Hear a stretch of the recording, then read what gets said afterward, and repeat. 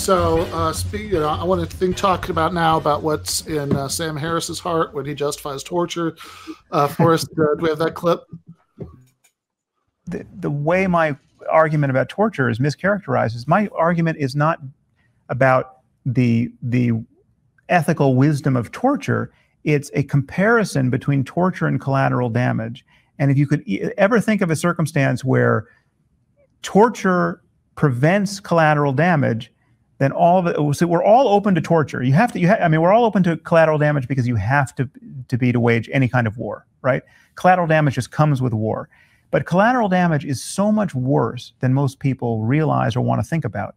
And if you think of a situation in which torture would spare you collateral damage, well, then all of a sudden torture is on the table as something that ethically, and so this you might think I mean, maybe we're out of time, but my conversation about torture is not just let's just start torturing people because it works and we should do it and who cares about its effects. It's collateral damage is so horrible, and however you align it with torture, it's worse. I think torture should be illegal across the board, but illegal is not the same thing as always unethical. Again, my argument about torture has several strands to it, but the core fact is that if you can't imagine a situation in which you would make someone uncomfortable so as to try to get information that you knew they had, there are situations where you know someone has information, right? Now, not every situation is like that, but you have to grant that there are situations where you know you're talking to the guilty guy, right? He might even claim to be the guilty guy. He claims he's got the information. Mm-hmm. He claims he's got a bomb that's going to go off, right? There are situations like this, and sometimes they're small situations that have nothing to do with the war on terror or I mean, they're just crime situations where someone has got somebody locked in a box somewhere, right? And he's not talking, right? If you can't imagine a situation where you would beat someone up so as to get them to talk, you're not thinking hard enough about the kind of evil people confront in this world.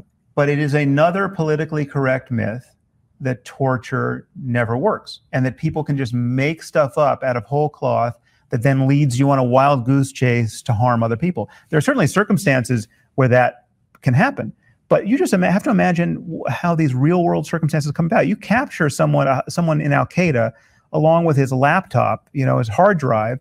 You have all, 10 years worth of emails, right? So you have a lot of information, and people, these people who are interrogating them, you can't just make stuff up, right? There's a ton of information here. And again, I'm not sanguine about the torture being a benign thing that we should do cavalierly. I think it should be illegal. I think if somebody does it in a circumstance that isn't in absolute extremity of where any decent person would be tempted to use force in this circumstance, then these people should be prosecuted and go to jail for decades, right? But there are circumstances where you would have to be a monster not to lay hands on the bad guy.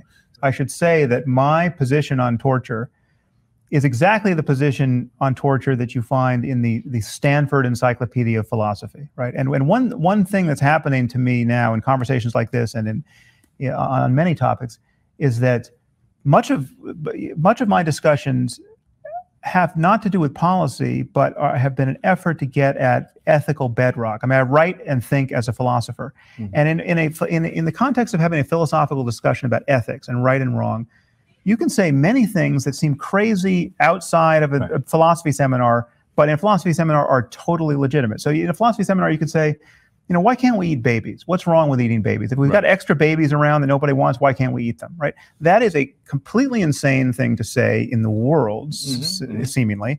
That's the kind of thing that if quoted out of context, if Glenn Greenwald decides to tweet, Sam Harris can't figure out why we can't eat babies, right? It makes me look like an asshole.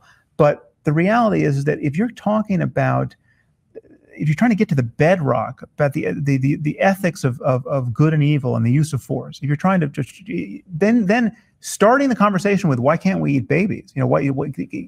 Give me an ethical argument about why this is really, really wrong, why our intuitions of its wrongness can be conserved. That is a totally legitimate thing to do, and there's not a philosopher on earth who would think you were a weirdo for having that conversation. Uh-huh. Did you guys eat babies? Did you talk about eating babies in philosophy class? I just want to ask you guys as philosophers. Yeah. I mean, you have to demonstrate your examples. So yeah, we always bring a baby in early in the ethics class. How do you do it when you're teaching online? You have to do it on Zoom. You know, it doesn't have the same effect. It's not as visceral as it is in person. So yeah, you can't smell it. You can't, but it's still fairly effective though. Yeah. I like that Harris just said that his position on torture is the position on torture taken by the Stanford. Well, I mean, that's not a thing you can say. The Stanford Encyclopedia of Philosophy does not take positions. It describes some positions. Open a tab, Ryan. Yeah. Look at the Stanford Encyclopedia of Philosophy entry on torture. Just scroll down to the bottom. It says, in conclusion, torture is not that bad. Okay, I missed the conclusion. Yeah. No, I mean, certainly, I mean, you can find philosophers talking about the possibility there might be one-off emergency situations where it could hypothetically justify, and that's okay in some maybe talking philosophy. When you're talking public policy, it's really disingenuous to be like, well, we should consider torture, but I'm only talking in this really abstract philosophical hypothetical sense. Like it's again this kind of deafness to yeah.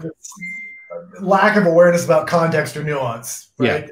Yeah. He's not having a philosophical conversation. No. He's talking about arguments for torture in the context of a time in America when we are torturing people. Yeah. And we're not just torturing people because because we've got their laptop and we're trying to get to their emails. We're torturing them as is just an inevitable consequence about having torture as a policy goal. Yeah. We were torturing as a policy, as a matter of routine in these very much not these really idealized ticking time bomb scenarios. Like we were just doing it routinely to lots of people. And and so he's like, torture. So he's a bait and switch. He wants to justify the thing we're actually doing. And then when he's pressed, he's like, no, I'm just talking in this abstract sense that you'll find on the Stanford Encyclopedia of Philosophy. But that's not what he's doing. And surely you could make that argument you could make any kind of absurd argument. Like, for example, well, should we kill all white people if killing all white people in the world would end racial conflict? Or should we kill all should we kill all the people in China, or should we, if we engaged in mass rape, but by doing that we would save 1 million people's lives? You could make any kind of utterly ridiculous comparison. Between some like, if we did this a horrific thing, but the utilitarian outcome was a good one, should we do it? It seems like such a stupid argument. You could replace torture with any kind of that's right. If there was a rash of people being murdered by being pushed in front of trolleys, I would just stop teaching that part of my class. I just would erase the trolley case from my lesson plans. It would be a loss, but given the context, well, and again, it's not according to Nathan Robinson, but I did. I said what I have to say about that in the Jackman piece I did about Judith Jarvis Thompson. So see that. But in any case, I think it's just clearly not the case that he is that he's just sort of raising a hypothetical, just sort of playing with this scenario for its own sake, right? He literally has the piece Forrest just showed us that says in defense of torture, right? If somebody said, I mean, first of all, I've taught and taken a lot of philosophy classes in my life. I've actually never heard it baby eating example. Maybe I'm just weird that way, but whatever. How are you running your ethics classes? I could imagine somebody using that as an extreme example of something or other, some hypothetical about eating babies. But if somebody ran an article that they called, right, they put on their website and they called it "In Defense of Eating Babies," I would think that was pretty bad. I would say support eating babies, and I would have a problem with it as such. And it's like saying because he is doing this very characteristic Sam Harris thing where he is really fuzzy and really equivocal and switches back and forth between talking about practical public policy and, oh, I'm just considering some hypotheticals. He helps himself to all of these things. Like, well, you're sure that the person did it, right? It's like, well, how does that work, right? Like how is it that you achieve this certainty? Because in obviously the ticking time bomb, hypothetical is a very unrealistic hypothetical. It's you're not going to find cases that are exactly like that. But if you have, like, in real life, right, people who, there are tons of cases of people who the government was totally sure was a terrorist, who then were later decreed to not be a terrorist. Bush administration at the time he was writing this stuff told us that the people in Guantanamo Bay were the worst of the worst, and later quietly admitted that the vast majority, they didn't have any real evidence of them doing anything. And in, like, sort of Western style legal systems, not just, but I mean certainly those, the method for deciding that somebody is guilty of a crime is that you have a trial where somebody tries to prove it, and they're represented by somebody who tries to refute the allegations, and and then you have a judge or jury decide who's right after this, like, long review of all the evidence. So if you're saying, oh, we're talking about people we're sure are guilty, well, is this happening after all that, right? Because certainly people are cleared even after being convicted at trials, new evidence comes up or whatever. But I think the minimum threshold would be that, there was a trial where you were found guilty. But of course, that takes a long time. I mean, by the time somebody's been successfully tried, any ticking time bombs they knew about went off years ago. So, I mean, you are clearly going to be, if you're torturing people, you're clearly going to be in a situation where you are torturing innocent people. Like, you should just own that, especially because, as a actual philosopher who's written about this, Daniel Lubin, in his article, was it Liberalism, Torture, and and Terrorism, Torture, and the Ticking Time Bomb, I think that's the name of the essay, points out, a lot of times these ticking time bomb thought experiments play on the impression that you're just making a purely utilitarian calculation, like Djene was talking about, that you say, okay, here's the bad consequence, that somebody underwent a bunch of pain, but here's a good consequence, that you've saved all these lives. The good consequence outweighs the bad consequence, so you do it. But of course, the ticking time bomb scenario is not actually appealing to a purely utilitarian intuition. There is also this very definite deontological intuition that it's appealing to, that it's part of why it's okay is that the person you're torturing is a morally wicked person. They're a terrorist. They have it coming, or at least they can't complain too much, because they're such a terrible person. And Lubin has a nice way of extending the thought experiment to bring this out, which I saw somebody, Oliver, mention in the chat, which is, okay, if you really were making a purely utilitarian calculation, let's do the stupid, unrealistic ticking time bomb scenario. But now let's say that this particular terrorist is so hardened, he's so he's trained for this, maybe, like he's had his Confederates, waterboard him or whatever, to like build up a resistance to it, that you don't think that he's going to crack under torture. But you think maybe if you bring his 6-year-old daughter in and torture her in front of him, then maybe he'll crack and you can find the ticking time bomb. Now do you still do it? And if you say no, then clearly what's driving you is not this simple utilitarian calculation. Isn't that like, if you're Harris could just tell you all you need to do is study some neuroscience. and you'll come to the correct conclusion that you do need to torture that 6-year-old girl. Or just meditate on it, and then the self-evident truth will reveal itself. You just haven't thought hard enough about these ideas. But we all know that you should torture the 6-year-old girl. Just none of us have the bravery to admit it. 24. That's like this is what happens when people were like. I always thought 24 was a bit lame as a TV show, but that's literally the kind of nonsense that happens in that. I'm pretty sure there's an episode of 24 where there's like someone with a nuclear bomb, and then they have to threaten to kill his children, and they stage killing his children to like get him to do it, which like to get him to give up the ghost on thing. So that's like it's just like complete fantasy things to justify public policy. And this is Sam Harris, and I hate the term because everybody uses it nowadays, but gaslighting. He is telling us he's having a philosophical, abstract conversation, and as everyone has pointed out, he's doing this within the context where the United States government is justifying torture, actual torture. Yeah, and you can't. We're not talking. The United States government is not eating babies, right?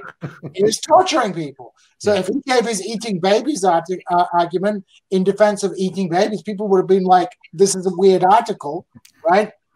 But they wouldn't have been that result. But he's deliberately being provocative, and by saying, "Oh, in defense of torture." It's not. Let's have a thought to say about torture. Yeah. It's like, I'm going to defend something. Why do you need to defend torture? Because it is a current policy being engaged in by the United States government, and it's something that many people, not just leftists, but many liberals at the time, were deeply uncomfortable about. And Sam Harris can whine and whine about, and this is what he always does, that he's being misquoted or taken out of context. But, you know, when you put your hand in the fire, and you yelp, it's your own fault, right? And it's his own fault. He wants the attention, right? And he got the attention. He just didn't like the fact that people, because, you know, it challenges this kind of self-image as this, like, arbiter of rationality, like the thinking man's Bill Maher. I'm going to come back to it. He was just freaking Bill Maher, but not as funny. At least the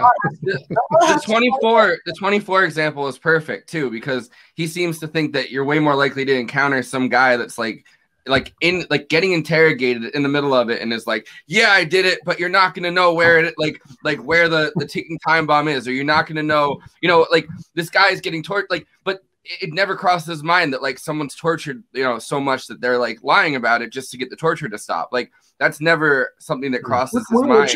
Which is generally speaking how that actually works. Like, there are, I mean, it's very difficult to find, real life examples. Like there are a few, right? But there are relatively sparse, real life examples of people giving up real information that was still operationally relevant, which again is like, it's very unlikely to be by the time this happens, even if you're not trying people, even if you're just, indefinitely detaining them, by the time you get to that point, probably what they know is out of date.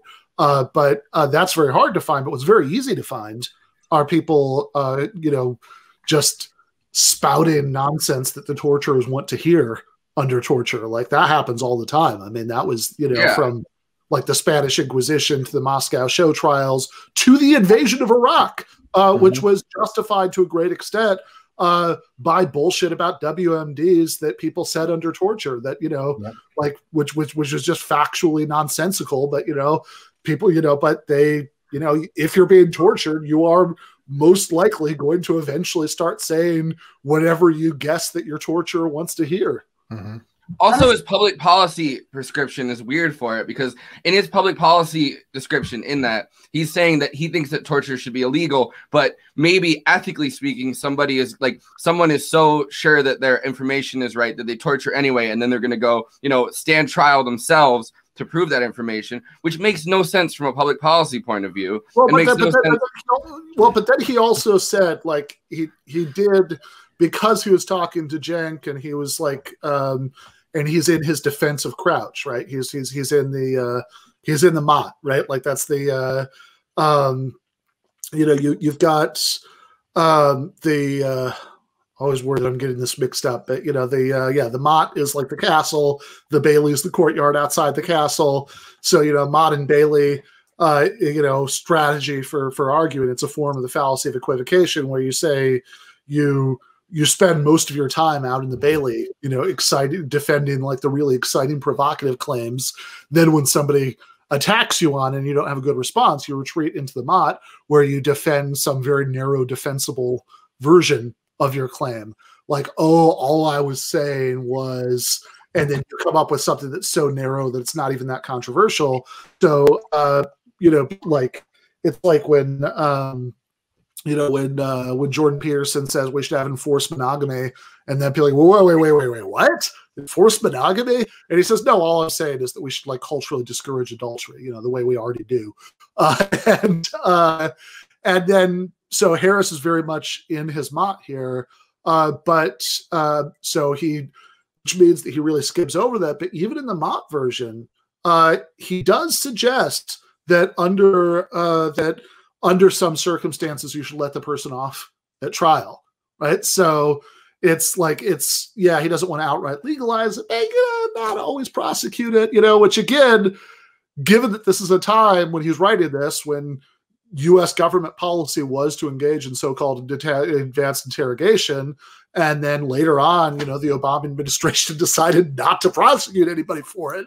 The suggestion that this is all totally detached from anything that happens in the real world, that he's just doing a philosophy seminar, is really like weird and insulting, and also just bizarre, because if you're going to do a philosophy seminar, then you should read some philosophy. And that's something that Harris is famously like extremely resistant to doing. Yeah, and you could justify anything this way. I mean, when you were talking, Ben, I was thinking about, I read Martin Imawaz's book, How to Hide an Empire, and there's a chapter in there about the guy who did all these like illegal experiments for cancer treatment on people in Puerto Rico, like implanting cancer into them, like doing all these like illegal experiments on humans, but the outcome was cancer treatment, right? So, do we say like, oh, it's okay, if you're going to save people's lives, can we do human experiments? If the cost is, it just seems like this kind of argument is any nasty thing that you could tangentially have a good outcome from, like, experimenting on prisoners for the good of the whole. You could make that argument for anything. I mean, I don't know what you philosophy guys say about it, but is that something that like philosophy guys talk about a lot, about like doing horrible things to that have good ends? I mean, we like to use horrible examples, but I mean that's usually in the context of like talking about a moral theory. And it's like, okay, let's press let's draw out the consequences of the theory, and let's draw up the most absurd consequences of the theory. And the point, like if you were to use a baby eating example, the point would be most likely a reductio of some theory to say like, exactly. It wouldn't be to justify eating babies. It would be to say, okay, your theory leads to eating bababies. We've got to revise your theory a little bit. Yeah. But it would never be. You'd never get.